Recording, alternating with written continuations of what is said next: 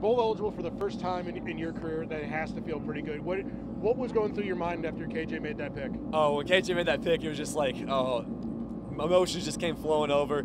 Some relief that the game was finally in hand, but just the culmination of a lot of hard work. I just felt so happy for these guys, for the guys that put in a lot of time, for all the seniors. It was just a great feeling to know that we're going bowling. What changed over the last month or so? Because a lot of teams could have mailed it in at 3-6, but not you guys. Yeah, I mean, I don't know if anything even changed. It's just we found a way to win. We didn't change our process. Coach Lewis talked about we did things the right way. We were just needed to make that big play here and there, and we finally started making those. We didn't turn on each other. We bought in more. We stayed tighter together as a group. It's just a family there, and you're fighting for your brothers. When you're fighting like to stay alive and to keep everyone come together, you fight a lot harder.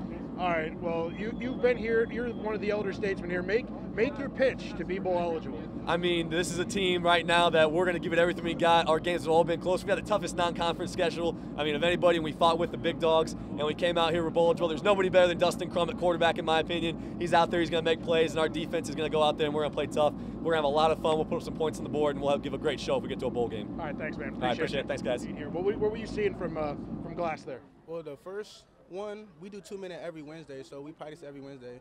And I was holding my man. I was holding it for the zone, and I see them throw it, and I just made a play. I stuck my arm out there and made a play for the team. I mean, kind of when you make that pick, what's kind of going through your mind as you're sprinting down the field with your brothers there? That last one, man, I blacked out. I just knew he was going bowling, man. It was crazy. So, obviously, Jamal leaves the game. You guys need to step up. Just kind of talk us through that second half when you guys kind of rose to the occasion, missing one of your leaders out there. Jamal was a big loss. After we lost Toledo game, he texted in the chat. We were all mad. He said, hey, lock in. We're going 6-6. We were 3-6 at the time. He said we're going 6-6. Lock in. He left the game. That's a big alpha on our team. He left the game. So we just said we need somebody else to step up, and I just made the play at the end. Okay, well, take us through what it means to you to have one of your best games in one of the biggest games in school history. It means the world, man. I know I did it for the seniors, man. We need to go bowling, man. I just pay to have a game. Well, we appreciate your time. Congratulations on the great game. Thank you. Dustin, first and foremost, congratulations. You did it more with your legs than your arm today. Kind of talk us through that game plan and using your mobility to your advantage here today. Yeah, I mean, that's just kind of when the opportunity presents itself, try to take advantage of it and things like that. I mean, we should have, in my opinion, I feel like we should have got after him a little more in the air. I felt like we left some things out there and did some things, but I mean, at the same time, you kind of just have to take what they're giving us, which is what we tried to do. And I mean, we ended up on the right side of it, so whenever that happens, you're happy. Kind of take us through that second touchdown run. It looked a little bit of a broken play, and you kind of just made magic happen again. I mean, yeah, that wasn't exactly the play design. I kind of bobbled the snap a little bit at first, which kind of ruined the timing of the play a little bit. And so then at that point, I just tried to create and see what I could do, and ended up in the end zone. Kind of take us through that game plan in that second half where you guys used the running game more to your advantage than kind of airing it out. Was that just something you saw the Eastern Michigan secondary and the defense today? Yeah, I mean, they definitely kind of were making us earn it up front and run the ball a little bit, and they were doing some things to try to get over top and not let us throw deep balls and other things like that. So we definitely try to take advantage of that and things like that. But, I mean, they did a good job mixing it up, and it was really good to see us kind of establish a drive there at the end to run the clock out. Well, congratulations. We'll let you go celebrate with the teammates, man. Appreciate it. All right, Coach. Well, first and foremost, kind of an opening statement, a bit of congratulations are in order. Yeah, I mean, the kids did a tremendous job. And I just told them in the locker room all the things and all the ways that we've challenged them from the very beginning to be resilient, to see it through, and I'm really, really proud of them. To finish this season the way that we did and to be peaking and playing our best ball at the right time, that's what being an alpha is all about. They did that. They found a way to win. We made it a little bit more interesting than you'd like here in the second half, but you know what? At the end of the day, a win's a win. We'll take it. We're at 6. And, we're a pretty attractive and a pretty fun and exciting football team, and hopefully we get another opportunity here at the end of the day to, put all our golds on and go to work in the bowl game here. Kind of take us through that last drive. You lean on Joshim Bangda a little bit.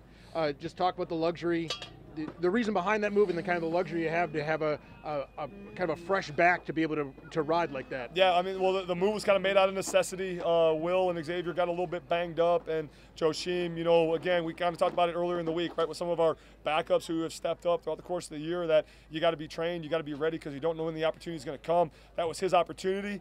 We pride ourselves on being one of the best staffs in the country in situational football. We practice all the time, so that's 4-minute offense. We got to bleed the clock. Got down there, got points, knew that would make it an 8-point game, and in doing so, took all their timeouts off the board as well. So really got what we got, you know, got what we got done and what we wanted to get accomplished there. Did a great job with ball security, and then obviously KJ coming up with a huge play, you know, which is why he earned a single digit throughout the course of the year for those big time plays. Kind of talk us through that, because you lose a leader in the secondary in that second half, and then talk about your guys stepping up, especially KJ and those guys that not the easiest thing to do. Yeah, again, right? I mean, it's being trained, it's being prepared, and when your number is called upon, you want the ball to come your way and to seize those moments, to seize those opportunities. For KJ to make the play at the end of the first half, to give the offense the ball back, and for us to go down and get points there is absolutely huge. And then obviously for him to be in the right spot at the right time and doing what he's coached to do and what he's trained to do, and again, to make the play. You know, I mean, that's the difference. And elite players, when the ball comes their way, they embrace that, they welcome it, and they make the play that can change the game the way that KJ did, and it's really, really cool to see. Now, kind of take us through that secondary, because Glass you've kind of mentioned, is one of the toughest, if not the toughest quarterback in the MAC. Just being able to limit him and shut him down and make some plays down the stretch. Yeah, I mean, Glass is a really, really good player, you know, and he's done a lot this season and has really given opposing defenses a really tough time, you know, and obviously there's times where he got the better of us today, but again, our kids made the necessary adjustments, continued to fight, and again, showed the resiliency that they've shown all year long, and because of that, we got some of our better players in the back end. Elvis, you know, stepping up when Jamal goes down. Obviously, we mentioned KJ, you know, Mario Nunez stepping up, you know, a true freshman coming in and playing some meaningful snaps. You know, I'm really proud of all those guys. Keem Peters, you know, playing a huge role in the back end. So just a total group effort. You know, good job by the D-line up front. You know, really not letting Glass get comfortable all day. And even though it doesn't show up as, you know, the number of sacks, if you would, but they really affected the quarterback, which is great.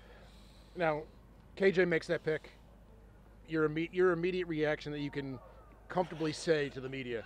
When he got the pick, it was, all right, we need 12 personnel here because we still got to secure this snap. And you know, it's one of those deals to where we got an old adage that the game's not done until we're in Club Dub celebrate. So wanted to secure that thing the right way, win with class, win with respect. Our kids are first-class kids, you know, and then bring the party into the locker room, and we had a lot of good fun in there.